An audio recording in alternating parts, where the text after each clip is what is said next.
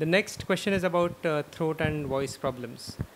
So, throat problems can be common secondary to infections, and voice problems usually secondary to vocal abuse, secondary to a condition known as reflux. A lot of people I see nowadays are with having acid peptic disease, and when this acid comes into the throat, it causes irritation of the throat and the larynx.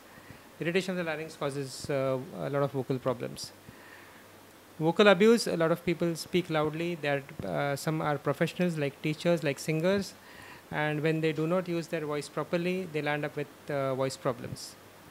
Treatment is treating the cause and speech therapy.